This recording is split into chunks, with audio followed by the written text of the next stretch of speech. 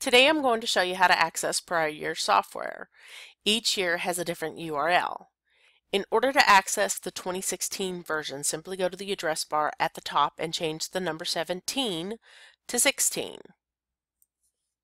and hit your enter key. Once it takes you to the 2016 version, log in using the same credentials as the 2017 version. The URL for the 2015 version and before that is different than the ones for 2016 and 2017. In the address bar at the top, type in twonline.taxwise.com / and enter the year like 15 in order to go to that version. However, with the 2015 version and before, you will need to create a user in order to be able to prepare the returns. The admin does not have the capability of being able to prepare returns until the 2016 version and beyond.